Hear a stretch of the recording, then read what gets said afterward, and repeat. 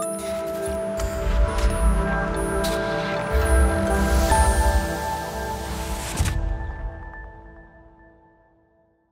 morning. Good morning. Good morning. Good morning. All right, good. I'm glad to know you're awake and alive out there. Thanks for joining us online. Thanks for joining us in person. It's good to have you today. I'm excited to get into what we're going to get into. I do want to announce one thing before we do that. We have baptisms coming up. It's been a year. Yeah, you can clap for that. I mean, we're excited.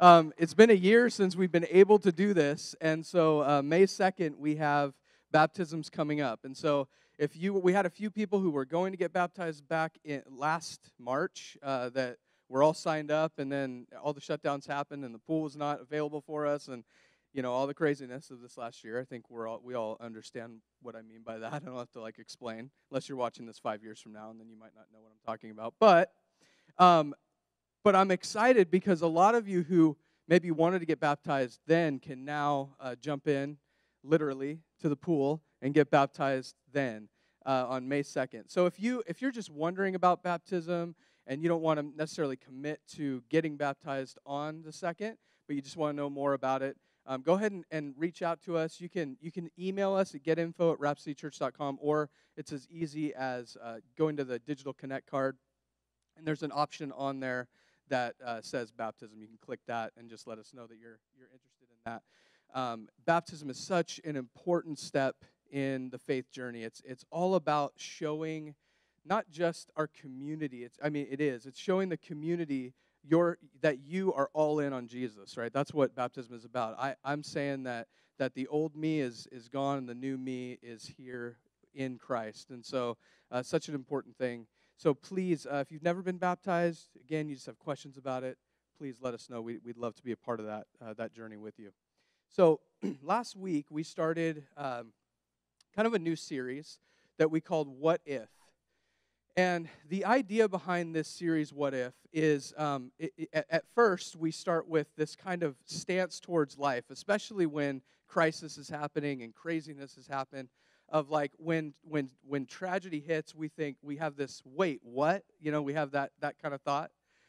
But the what if is going from that wait, what, to wait, what if God has something amazing for me in all of this? What if this isn't the end of the story? What if there's more to it? What if there's something I can anticipate that's right around the corner that I'm just not seeing yet? And so that's what this series really is all about. I will say, and I'm gonna just give this disclaimer up front today, and then probably won't need to give it again. But I have this sense that this is a really, number one, really important series, because I think what we're doing is we're getting back to the foundation of what our faith is built on, which is really important for us to do right now, because a lot of our foundations have crumbled a bit. A lot of us have that sense of, how do I rebuild my life, right? Out of the rubble of everything that's happened over this past year, how do I rebuild my life? And so we're going to get to a lot of that throughout this series in the next few weeks. And we're going to start today with something that's going to be maybe a little hard to hear, but is really important for the foundational piece of the foundational piece of our faith. And so we're going to go through some foundation stuff throughout the next 4 weeks or more. I don't know. We'll see how long it lasts. I could go through the summer. Who knows? I doubt it. But I want to take us on kind of a journey of understanding where our foundation should be. So to do that, we're going to start in Matthew 7 and verse 24. And this comes at the end of the greatest sermon of all time, the Sermon on the Mount. Jesus has just finished teaching his disciples and his followers some of the greatest truths that he's ever relayed when he was on earth. And I think actually we'll probably go back to these because a lot of these are such foundational truths, and they were such transitional truths, because the people who were listening, they used to think a certain way, and everything Jesus was throwing at them during the Sermon on the Mount was like game-changing truths. These things that were like, wait a second, like it's a paradigm shift completely. You mean that even if I say I hate my brother, that is like murder, right? Like it's not just he started to unroll these truths that were like game changers. And so at the end of all of this, he comes to verse 24 of Matthew 7. And it says this: anyone who listens to my teaching and follows it is wise, like a person who builds a house on solid rock. Though the rain comes in torrents and the floodwaters rise and the winds beat against that house, it won't collapse because it is built on bedrock. But anyone who hears my teaching and doesn't obey it is foolish, like a person who builds a house on sand. When the rain and floods come and the winds beat against that house, it will collapse with a mighty crash. When Jesus had finished saying these things, the crowds were amazed at his teaching, for he taught with real authority, quite unlike their teachers of religious law. So today we're going to talk about this idea, built to last. Built to last. Would you pray with me? Jesus, we need you today. We need your truth in our lives. We need you as our foundation. And we long to be built to last. So would you help us? Would you break through those stubborn areas of our hearts? And would you help us to build on the proper foundations? We need you in this. In Jesus' name, amen. Y'all are real quiet today. Don't you love things that are built to last? Like I think about, there's some things that are like that, like Craftsman tools, right? Or the Leatherman, what do you call it? It's the multi-purpose tool, right? I have one. But the Leatherman tool, right? Like these things are built to last. I think of the Jansport backpack. Because you still have yours, right? You could pass it down to your kids and it would still work. In fact, Jansport still sells backpacks because they're built to last, right? I think about KitchenAid, right? Unless, let me tell you, you buy their can openers. I don't know what I've bought. We've had 3 KitchenAid can openers, and all of them have broken in the first, 6 months. But everything else KitchenAid is built to last, right? KitchenAid's built to last. I think about the Dakine fanny pack. Come on. You all thought it was gone, but they're coming back, right? You think just because they're wearing them around their, around this part now that they're somehow not a fanny pack? It's the same thing, okay? It's still a fanny pack. I saw more fanny packs when we were in Disney World than when I was growing up in the 90s. They are back. And the Dakine fanny pack is built to last, right? These things are built to last the test of time. They can make it through all the rigors of whatever you're using them for. There's tons of other things that are built to last, and then there's things that aren't so much. And you know these things. You buy them for $5 at Walmart, and they're broken the next day, right? Because you didn't want to spend the money. You didn't want to take the time to get the thing that's going to last. Instead, you wanted kind of the cheap fix right away. That's not part of the sermon, but that might be for free for some of you. So we bought this canopy back in October of last year. And my wife was super, super excited about it. And she's like, we need to build this thing before, because our whole thing is we love our backyard. Sarah's done an amazing job, has made it super beautiful back there. And so we have this fire pit area, but we wanted to use it all year round, right? I mean, we want to be out there, rain, snow, it doesn't matter. We want to be out in it. And so we decided we're going to get this giant 12 by 12 canopy. And we did. So we got it, and Sarah built it. She sent me this picture. I was doing a job, and she sent me this picture. That's Eli under there. You can see him peeking his head around. Him and Eli built this, or her, my wife. Her and Eli built this canopy. And Sarah told me this. It was a really sunny day in October, which is very rare. And she said, "Listen, by the end of the week, I really, really need you to finish up the foundation of this thing. I need you to get stake it in and get the sandbags down on it." And so I said, "No worries, babe, I'll get to it." And then this happened. So the wind came, right? And the storm came. And there was this, I don't know if you guys remember this, but in October, November of last year, there was this giant windstorm that went through. And that was right after we built this thing.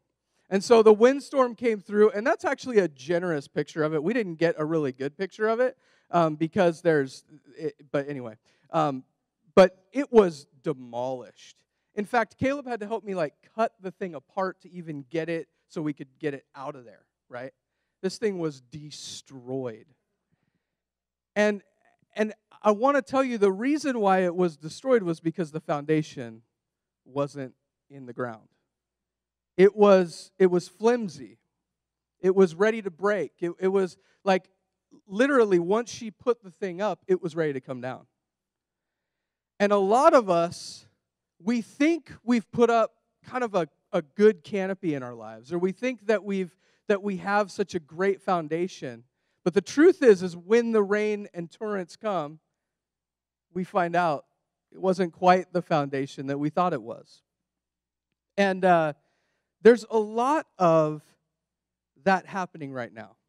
I talk to a lot of people who are struggling with their faith right now, who are struggling with just what to do with their lives, just what the heck do I do now? This past year, or maybe even this year was just the icing on the cake for you. For a lot of people, maybe it wasn't just this past year. Maybe it's been 10 years of just crazy, crazy life, where you're coming to the end of it saying, okay, where am I? What foundation have I even built my life on? What are the things that I've built my life on? And so I want us to ask that question today. As we go through the morning, I'm going to ask it several times, and I want you, if you will, to answer it to yourself. What have I built my life on? Because we all build our lives on different things. We build our lives on either what Jesus would say as the solid rock, Him, His teaching, His words, or we build it on the shaky sand, right? We all know the songs that are behind it, but there's a truth behind it that's deeper than the fun song that was made, right? In that there is literally a foundation you can either build on a strong foundation, which is Jesus, or you can build on a shaky foundation, which is everything else. Everything else. And the interesting thing about this, when Jesus is teaching, is He said, for those who hear my word, to both of them. Did you notice that? He said, for those who hear my words and live them out, right? Build their life on them. That's like a wise person building their house on a rock. But for those who hear my words, He says it again, but essentially ignore them. Essentially say, well, these aren't really truths I need to live by. This isn't Jesus. I mean, I know this whole Jesus thing is cool, but I don't really like this one thing, or maybe this isn't for me, or whatever. And so I'm going to build my life on something else. Jesus would say you are like a foolish person, building your house on the sand. And so we have to get to a foundational point in our faiths. Some of you I know really well. Others of you I just met today. Some of you are tuning in for the first time online. Some of you have been tuning in for a long time. And you may not like me a whole lot after this message, and I am sorry for that. And it kind of sucks because I really like being liked. It's a thing. But I love you more than simply being liked. I love you enough to tell you that you can build your life on Jesus, the solid rock, or you can build your life on stuff that's going to shake, and your life will fall apart. It will collapse. And so what do we build our lives on? There's a lot of things. There's a lot of shifting sands that people build on. One of those things is experiences, right? We build our life on experiences. We build our life on even our own experience. So what we've learned in our life, maybe having it been through education, or maybe it's just simply things we've gone through. And so things that we've gone through inform how we live our lives, or inform how we view our lives. A lot of us, we've had good experiences or bad experiences with church. And so we build our lives on those experiences. That's shaky sand. If we build our lives on the things we've experienced, good or bad. In other words, a lot of us as youth, if we grew up in the church, we went to conferences. Has anybody ever been to a youth conference in the room, or right? Or even maybe an adult conference? I don't know, right? They make those too, and they're good. And I did youth ministry for a long time. And a lot of the faith of those kids and those youth was built on their experience in that conference. Now, most of those experiences were good. However, they weren't life. They were a mountaintop experience. They were a nice thing that they walked away with that was important to them, and possibly they even heard stuff that was life-changing, and I don't doubt any of that, but if they base their experience with Jesus on that, it's shaky sand. If you base your life on experiences, it is shaky sand. In other words, there's truth and there's experiences. It's very important to differentiate those two things. A lot of us, we build our lives on our feelings. This is an easy one, especially for those who are empathetic in the room. Do I have any empaths in the room? Right. Online. I'll bet there's a lot of empaths, people who feel deeply. And those who feel deeply base their lives on how they feel. And I get it, because there are times, I'm a little bit more logical, but there are times when my emotions get stirred up, and I can begin to base something on an experience. In other words, I go to a really, I have a really fantastic worship experience here. Or like, even if I go to a concert or something, and the experience is amazing, right? And so that feeling wells up. I say, I want to replicate this feeling. Feeling and experiences are very tied together. Or I don't feel like that truth really fits with me. That's cool. But there's objective truth, too. And Jesus would say there's objective truth, and that's me, right? And I'm the rock that you build your life on. And then there's how you feel about it. If we build and it's okay to feel a certain way. Jesus is not saying you can't feel a certain way about those things. What he's saying is if you base your life on that feeling, it's shaky ground. Because when your feelings betray you, when all of a sudden you don't feel it, or when all of a sudden your feelings go sour, or, right, you can see how it just could collapse, could fall apart.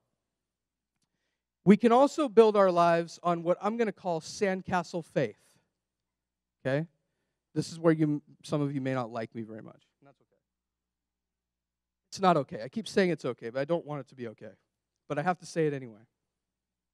But there's sandcastle faith, right?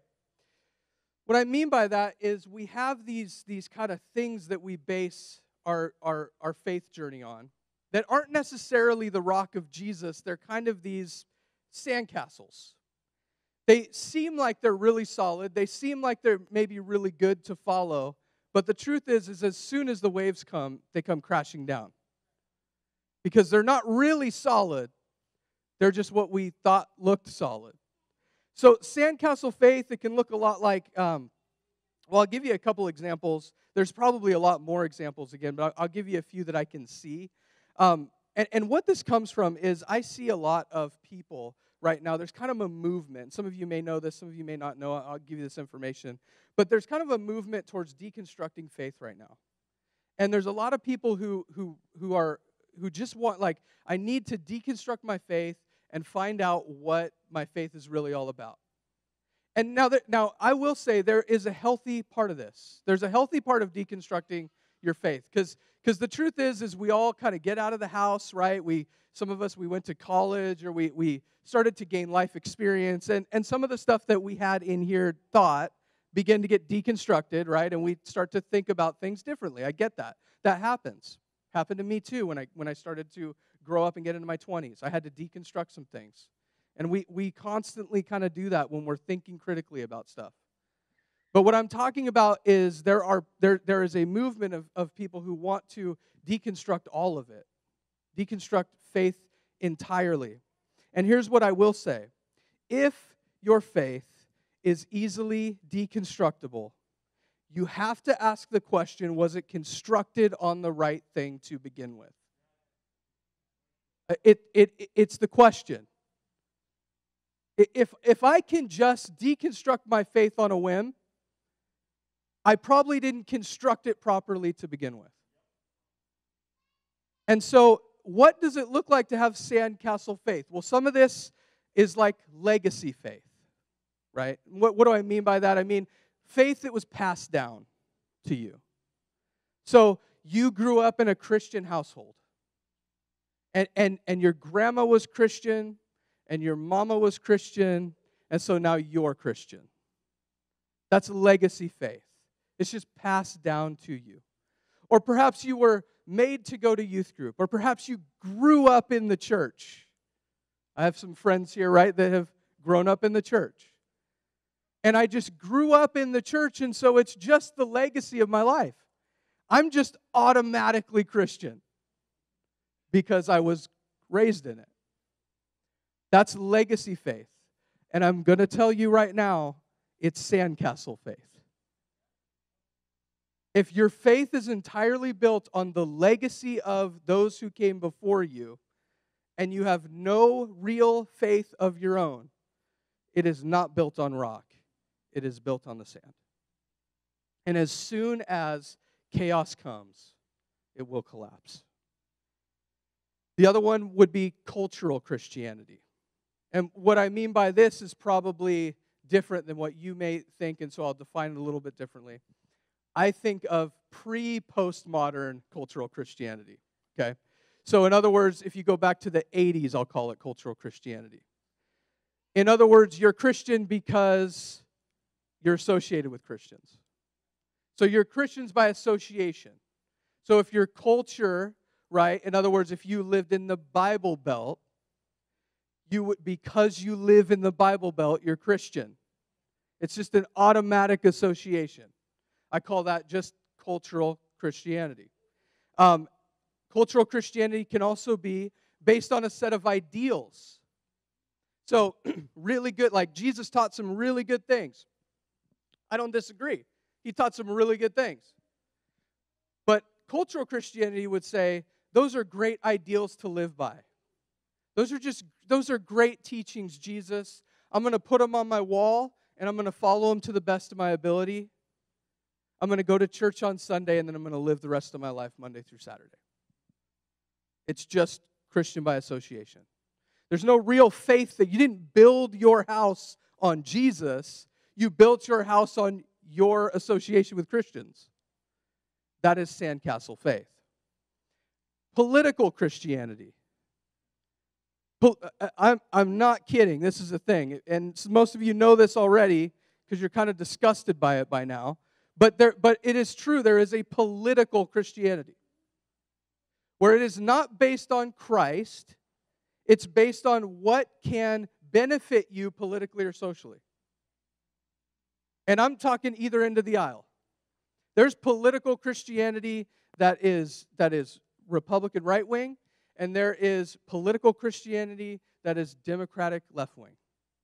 It is solely based on how it can help me politically or socially.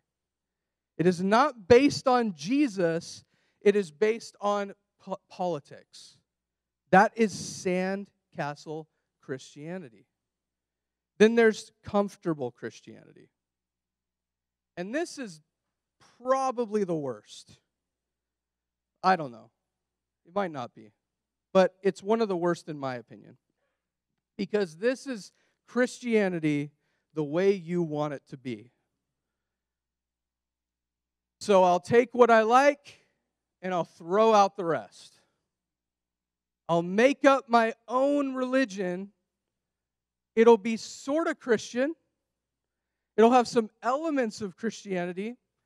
Jesus' name will be involved in it, but it won't be built on Jesus.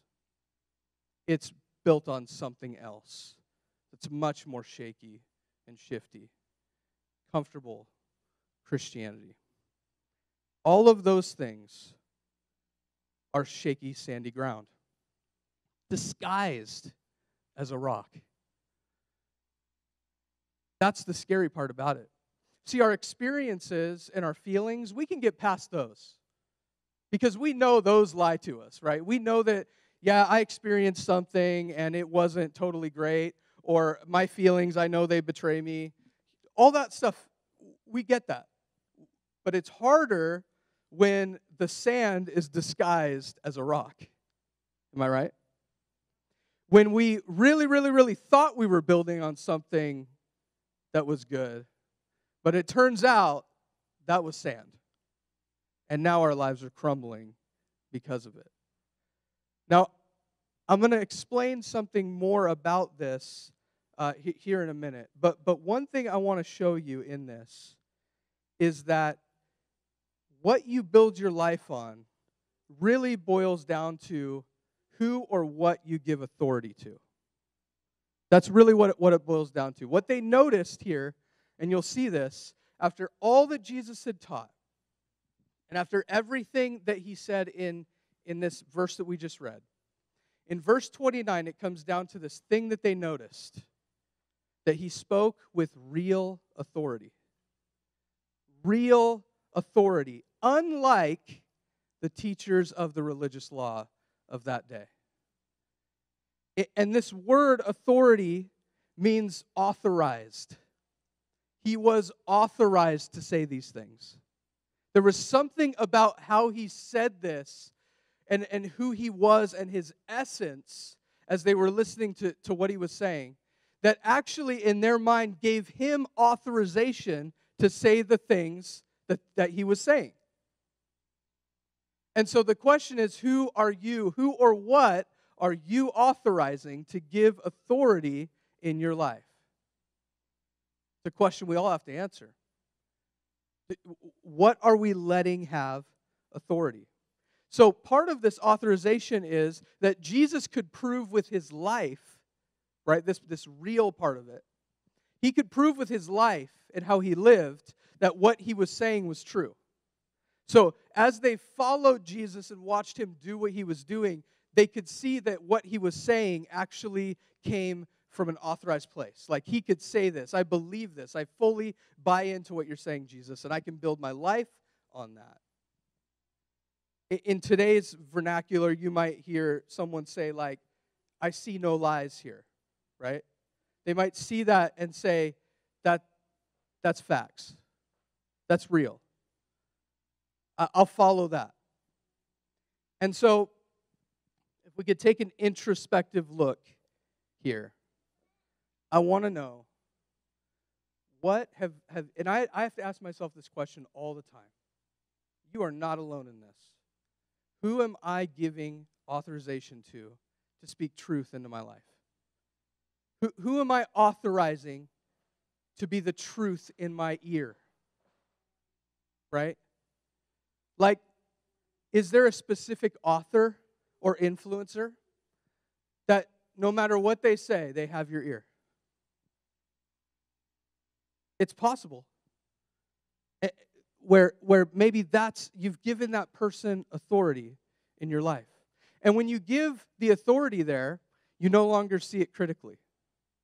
You begin to listen and believe everything they're saying. That's what full authorization looks like. And so it may start out as you thinking critically and looking at it critically, and then it turns into, yeah, tell me more. Oh, totally. Yeah, I totally agree with that. And even if you don't, you find yourself agreeing. That's the slippery slope of giving authorization and giving the authority of someone who gives you truth. So Jesus has the authorization to, no matter what he says, for us to say, yeah, that's truth. That's what I build my life on. Everything else does not have that kind of authority. You guys, that includes me. That includes me. If you always only agree with what I say and never think about it, never even give it a second thought, I'd say you're building some sandcastle faith. And I'm saying that as your pastor. But if you never think about it in terms of, okay, I'm going to take that to Jesus now, then it's sandcastle faith. It's not building your life on the rock, who is Jesus. So, what or who is authorized to give you truth right now? Just think through that. Think through that. There's a lot of things. There's news media. There's authors and influencers. There's opinions of someone you care about. There's your own opinions, right? Those are all things that you give authorization to. And who have you trusted? And can that source be trusted? That's the other question we need to ask. So once you make this assessment, right? Who am I authorizing to give me truth? We have to ask, can that source be trusted? Does that source have ulterior motives? Does that source have an agenda? Does that source have an agenda that matches Jesus' agenda? If not, maybe that authority isn't rightly placed in your life, right? So those are all questions we need to ask. Here's the truth. None of us can escape the rain. None of us can escape the storm. It will come. See, here's what Jesus didn't say. He didn't say, if you build your house on the rock, you're not going to experience any storms in your life. He didn't say, if you build your house on the rock, the wind won't come and beat against the house. He didn't say that. He said, if you build your house on the rock, the rain will torrent, the wind will beat against the house, the storm will come, the flood will rise, but your house won't collapse. That's the difference.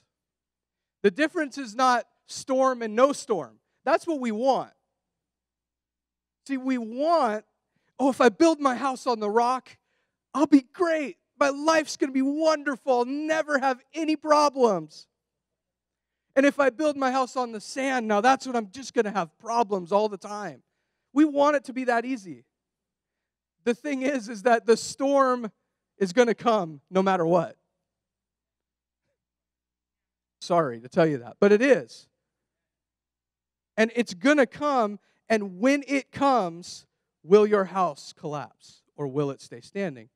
All of that depends on where you've built your house. It does. But you know what the problem is that apparently you won't know what foundation you've built on until the storm comes. So the other thing we want, right, is we want the storm to take it easy on us. Like, hey, I really wish you'd come in just maybe like 15 miles per hour so I can check the foundation real quick, you know? Like if I see it leaning a little bit, maybe I can go down and make some adjustments. Here's the problem. The storm doesn't care about you. I know. The storm doesn't care about me. The only thing the storm seeks to do is destroy what it hits. And so, once the storm comes, listen to me very closely. Please hear me. I want you to hear. If you don't hear anything else, I want you to hear this. Once the storm comes, it's already too late. We can't wait for the storm to hit and then make sure that things are good. We got to make sure things are good so that when the storm hits, we're built on the right foundation. And that's the thing about the storm, is it just doesn't care. The storm reveals. And I think we're all kind of there.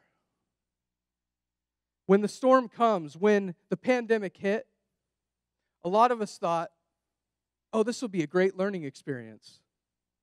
This will be a great time for me to reevaluate my life. There's not a lot of people I know that reevaluated their life. There's a lot of people I know that realized where their life was. It revealed exactly where we were at. It revealed the cracks in our marriages. It revealed the cracks in our friendships. It revealed the cracks in our nation. It revealed the cracks in our churches. It revealed the cracks in our faith. Because it reveals. That's what the storm does. And so it's important for us to build, to construct our faith on the right thing to begin with, so that when the storm comes, our faith is not shaken. Because it's all about our faith. It's not that it won't hurt.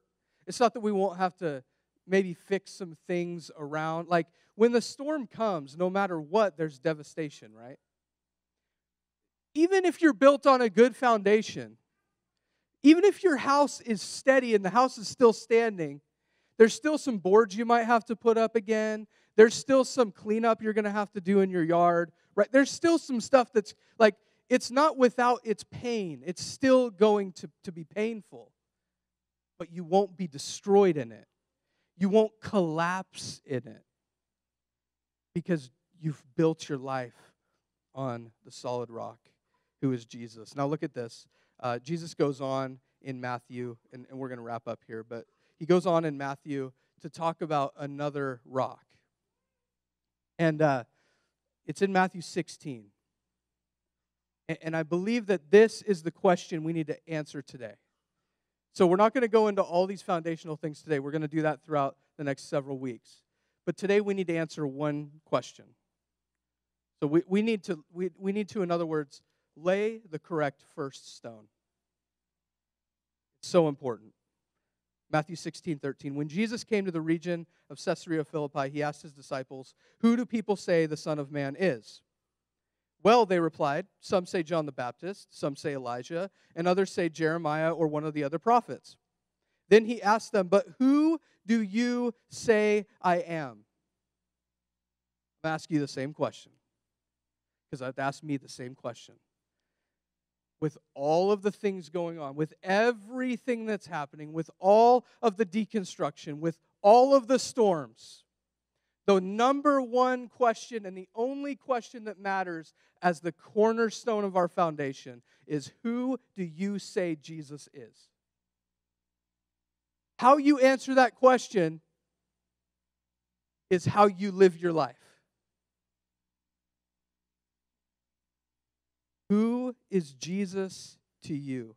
And Simon Peter answered, "You are the Messiah, the Son of the living God." Jesus replied, "You are blessed, Simon, son of John, because my Father in heaven has revealed this to you. You did not learn this from any human being. Now I say to you that you are Peter, which means rock, and upon this rock I will build my church, and all the powers of hell will not conquer it."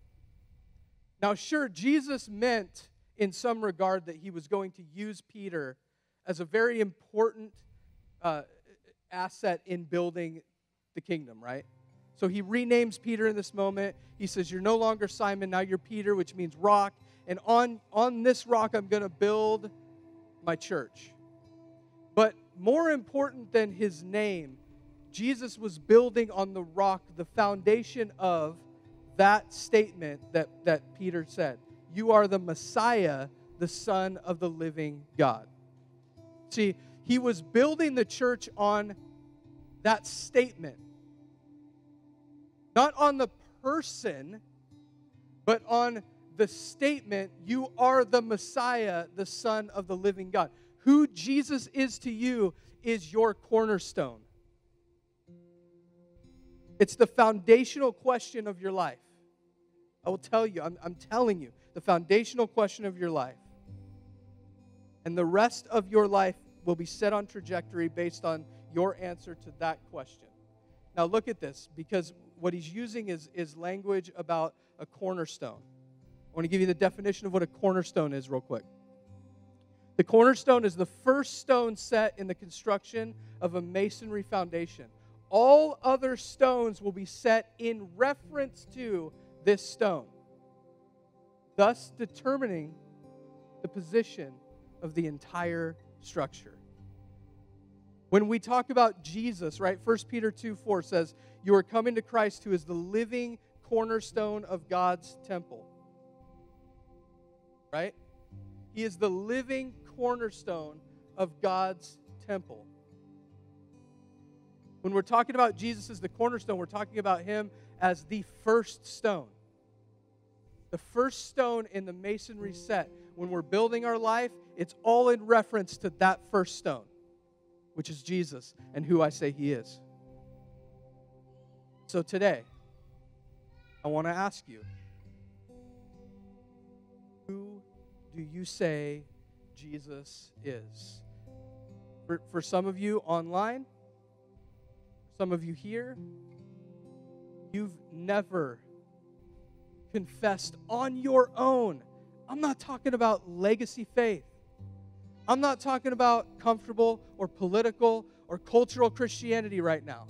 I'm talking about you and Jesus and who you say Jesus is. Not who everyone else says Jesus is. Not who your grandma says Jesus is. Not who your dad says Jesus is. Not who your best friend says Jesus is. Not who the person who brought you here today says Jesus is. Not the person who invited you online says Jesus is. But who do you say Jesus is? The foundational question of your life. I want us to answer it today. And you might be here today and you might need to make that confession yourself for the first time, or online, make that confession yourself to say Jesus is the Messiah, the Son of the living God. The one who came and died for my sin and raised again to raise me to life. And if that's you today, I just want you to say this. Just say these words to him, not to me, not to those around you, to Jesus, the one who you're building your life on. You're not building your life on the person next to you. You're not building your life on Rhapsody Church or on any of it. You're building your life on Jesus. And so you and him, I just want you to say, Jesus, I trust you with my life. Jesus, I trust you with my life. See, we bought a new canopy in February. And Sarah set it up. Me and Sarah put it up, and it was a sunny week. And she said, babe, I need you to set the foundation before the wind comes. And I said, you're absolutely right. And so I did. And the wind came. Let me show you this video. And the storm came. The wind started gusting around. It really, really hit it pretty hard. But it didn't move.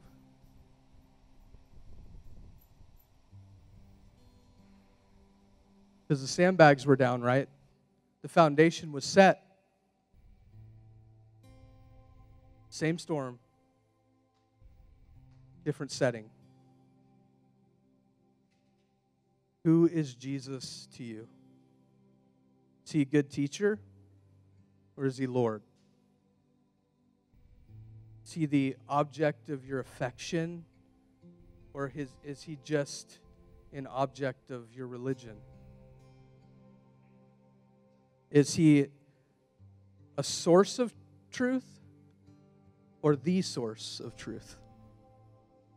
That's a really important one. Is he just a source of truth? Or is he the source of truth? Is he your genie in a bottle or is he the one you lay your life down for? So Jesus, I pray today that you would engage our hearts, that we would set the right cornerstone, the right foundational stone, and that's you. Our reference point is you. You are the foundation of our life. We trust you with it. In Jesus' name, amen. Amen. If you would stand with us, let's sing together. We hope you enjoyed today's message. Here's a link to some of our other messages. And if you were blessed by today's video, would you go to rhapsodychurch.com, it's in our description, and consider partnering with us? Have a great day.